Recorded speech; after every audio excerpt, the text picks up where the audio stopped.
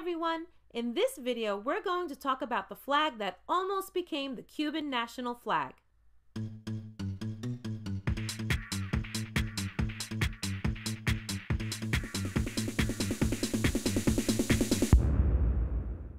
This is the flag of Cuba. It was officially adopted in 1902, but it was first created in 1848. It was designed by Narciso Lopez with the help of poet Miguel Tuerbe Tolón. Lopez fought for Cuban independence from Spain and staged a coup in 1850. He used the flag as part of the attempt, but the coup ended in failure. The flag was heavily influenced by that of the United States. Though Lopez wanted Cuban independence from Spain, he wanted Cuba to be part of the United States.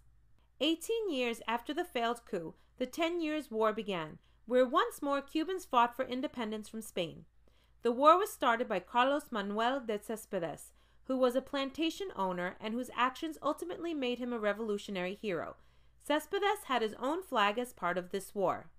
The flag has a number of names. It's known as the flag of La Demajagua. La Demajagua was the name of the sugar plantation that Céspedes owned and was the place where he declared independence. It's also sometimes referred to as the flag of Yara. Yara was a town that Céspedes intended to occupy at the beginning of the war. Some people simply refer to it as the flag of Céspedes. Like the Lopez flag, the Céspedes flag was heavily influenced by the American flag, and it also has a single white star, as well as having blue and red. The flag is very similar to the flag of Chile, which was also based off the U.S. flag.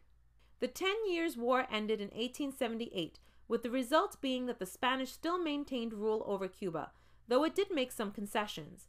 A year later, the First Constituent Assembly of the Republic of Cuba met, and a discussion took place about the two flags. In the end, the Lopez flag was chosen to represent Cuba, due mostly to the fact that he was the one who took the first steps towards independence. But that wasn't the end of the Céspedes flag. It was decided that the flag would be flown alongside the Lopez flag at the National Assembly. The flag was also chosen as the naval jack of Cuba. In our view, the correct decision was made in choosing the Lopez flag. Not only did he take the first steps, we believe his flag is a better design, and at the time it was very different from other flags. The Puerto Rican flag looks very similar to the Cuban flag, but the Cuban flag is older, and Puerto Rico copied the Lopez design and simply reversed the red and blue colors. Regarding the Céspedes design, the flag of Chile was adopted in 1817, long before the Céspedes flag, and had the flag been chosen to be the Cuban flag, it would have caused a similarity problem with Chile. To sum up, the Céspedes flag was a really good simple design, but its two problems of having a rival flag and being similar to another national flag meant it was relegated to the role of bridesmaid and not the bride of Cuban flags. Still, it's fitting that the flag was chosen as the naval jack and also flown at the National Assembly. These two gestures mean the highly significant historical flag of Céspedes continues to live on to this day. So what do you guys think of the Céspedes flag and the history behind it? Should it have been chosen as the Cuban national flag? Let us know your thoughts in the comments. Remember to subscribe to our channel and check out our other videos. Thank you for watching!